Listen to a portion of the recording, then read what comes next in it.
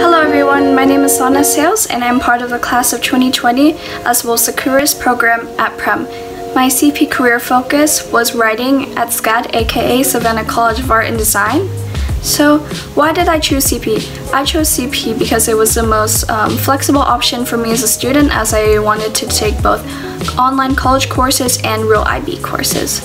So what type of student would suit CP? I would probably say a versatile and creative student, as a lot of the work comes from outside the classroom and inside of the classroom.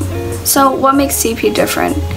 As I said before, a lot of the work comes outside of the classroom, so we had a lot of opportunities to do internships. A personal example of mine is that I did an internship at Chiang Mai City Life, an English-speaking magazine right here in Chiang Mai.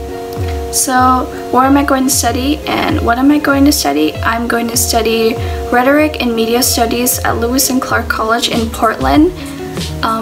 Without CP, I wouldn't have been able to get a scholarship to study there, as the opportunities that CP gave me really made me stand out amongst the applicants that applied there.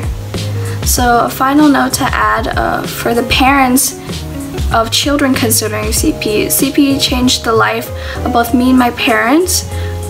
It made me become a very experienced person in the outside business world and a very well-rounded individual in the academic world. So I would love for any of the future applicants to consider it. Thank you.